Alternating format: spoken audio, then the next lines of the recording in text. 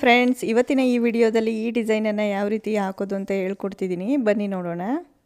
ಒಳಗಡೆ ಬೀಡ್ಸ್ ಹಾಕಿ ಮಾಡಿರುವಂತಹ ಡಿಸೈನು. ಈ ಡಿಸೈನಲ್ಲಿ ನಾನು ಡಬಲ್ ಕಲರನ್ನು ಯೂಸ್ ಮಾಡಿದ್ದೀನಿ. ಒಂದು ಬ್ಲೂ ಕಲರು ಮತ್ತು ಮತ್ತೊಂದು ಗೋಲ್ಡ್ ಕಲರು.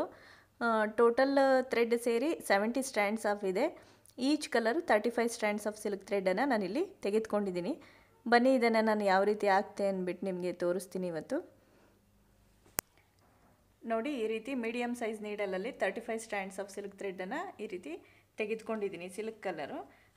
ಅದೇ ರೀತಿ ಗೋಲ್ಡ್ ಕಲರು ಕೂಡ 35 ಸ್ಟ್ಯಾಂಡ್ಸ್ ಇದೆ. ಎರಡೂ ಸೇರಿ 70 ಸ್ಟ್ಯಾಂಡ್ಸ್ ಆಫ್ ಸಿಲ್ಕ್ ಥ್ರೆಡನ್ನು ನಾನು ಈ ರೀತಿ ಬೇರೆ ಬೇರೆ ನೀಡಲಲ್ಲಿ ಈ ಡಿಸೈನನ್ನು ಹಾಕಲಿಕ್ಕೋಸ್ಕರ ತೆಗೆದುಕೊಂಡಿದ್ದೀನಿ. ನಾನು ಆಲ್ಮೋಸ್ಟ್ ಹಾಕಿದ್ದೀನಿ. ಸೊ ಒಂದು ಪೀಸ್ ಯಾವ ರೀತಿ ಹಾಕೋದು ಅಂತ ನಾನು ಇವಾಗ ತೋರಿಸ್ತಾ ಇದ್ದೀನಿ ನಿಮಗೆ.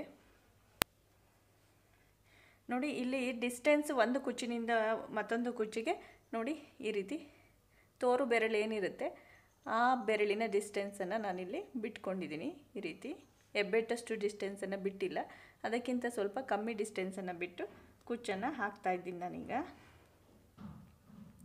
ಮೊದಲಿಗೆ ಬ್ಲೂ ಕಲರ್ ಥ್ರೆಡನ್ನು ಈ ರೀತಿ ಇನ್ಸರ್ಟ್ ಮಾಡ್ಕೋತಾ ಇದ್ದೀನಿ.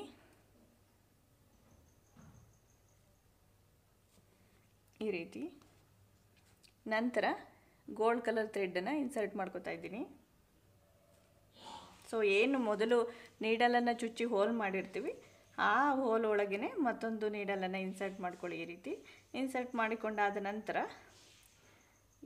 ಈ ಗೋಲ್ಡ್ ಕಲರ್ ಥ್ರೆಡ್ ಏನಿರುತ್ತೆ ಅದನ್ನು ಸಹ ಈ ರೀತಿ ಒಟ್ಟಿಗೆ ಈ ರೀತಿ ನೀಟಾಗಿ ಇಟ್ಕೊಳ್ಳಿ, ಮಿಕ್ಸಪ್ ಮಾಡಿಬಿಡಿ.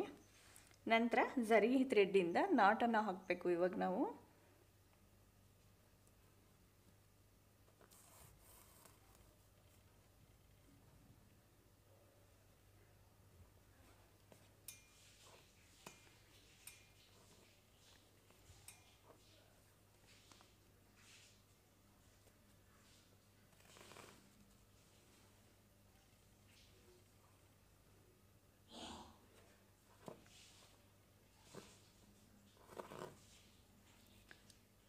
ಈ ರೀತಿ ಮೊದಲು ಝರಿ ಥ್ರೆಡ್ನಲ್ಲಿ ಈ ರೀತಿ ನಾಟನ್ನು ಹಾಕೋಬೇಕು. ನಂತರ ಈ ಝರಿ ಥ್ರೆಡ್ ಏನಿರುತ್ತೆ ಇದನ್ನು ಮಾತ್ರ ಕಟ್ ಮಾಡ್ಕೊಳ್ಳಿ, ಇದನ್ನೇನು ಕಟ್ ಮಾಡೋಕ್ಕೆ ಹೋಗಬೇಡಿ. ಸ್ವಲ್ಪ ದಪ್ಪದಾಗಿರುವಂತಹ ಈ ರೀತಿಯ ರೌಂಡ್ ಬೀಡ್ಸನ್ನು ನಾನು ಈ ಡಿಸೈನಲ್ಲಿ ಬಳಸ್ಕೊತಾ ಇದ್ದೀನಿ. ಸೊ ನಾವು ಈ ಬೀಡನ್ನು ಈ ಕುಚ್ಚಿನ ಒಳಗೆ ಕೂರಿಸ್ಬೇಕು.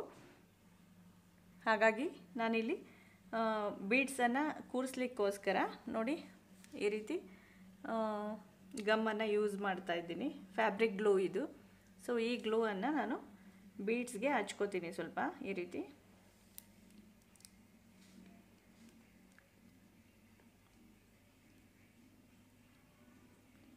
ಈ ರೀತಿ ಸ್ವಲ್ಪ ಹಚ್ಕೊಂಡಿದ್ದೀನಿ ಗ್ಲೂನ. ಸೊ ಹಚ್ಕೊಂಡಾದ ನಂತರ ಸೆಂಟರಲ್ಲಿ ಆ ಬೀಡನ್ನು ಇಡಬೇಕು. ಸೊ ಆ ಗಮ್ ಏನಾಗುತ್ತೆ ಸಿಲ್ಕ್ ಥ್ರೆಡ್ಡಿಗೆ ಅಂಟ್ಕೊಳುತ್ತೆ, ಅದು ಬಿಚ್ಚೋಗೋದಿಲ್ಲ, ನೀಟಾಗಿ ಕುತ್ಕೊಳುತ್ತೆ ಈ ರೀತಿ. ಸೊ ಈ ರೀತಿ ಕುತ್ಕೊಂಡಾದಮೇಲೆ ಮತ್ತೆ ದಾರನ ಮಿಕ್ಸಪ್ ಮಾಡಬೇಡಿ, ನೀಟಾಗಿ ಇದೇ ರೀತಿ ಇಟ್ಕೊಂಡು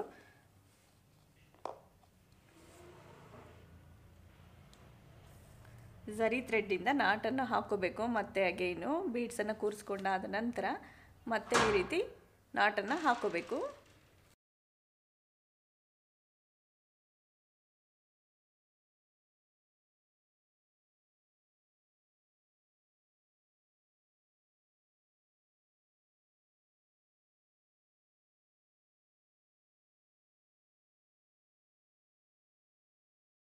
ನೋಡಿ, ಈ ರೀತಿ ನಾಟ್ ಹಾಕಿ ಆಯಿತು. ಇವಾಗ ನಾನು ಸ್ವಲ್ಪ ಶಾರ್ಟಾಗಿ ಈ ಡಿಸೈನ್ನಲ್ಲಿ ಕುಚ್ಚನ್ನು ನಾನು ಟ್ರಿಮ್ ಮಾಡ್ಕೋತಾ ಇದ್ದೀನಿ.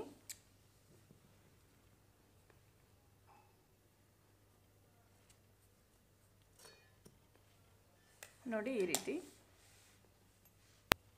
ಸೊ ಈ ಡಿಸೈನನ್ನು ನಾವು ಈ ರೀತಿ ಫುಲ್ ಇದೇ ರೀತಿ ಕಂಪ್ಲೀಟ್ ಮಾಡ್ಕೋಬೇಕಾಗುತ್ತೆ. ತುಂಬಾ ಸಿಂಪಲ್ ಡಿಸೈನು, ಯಾರು ಬೇಕಾದರೂ ಟ್ರೈ ಕೂಡ ಮಾಡ್ಬೋದು.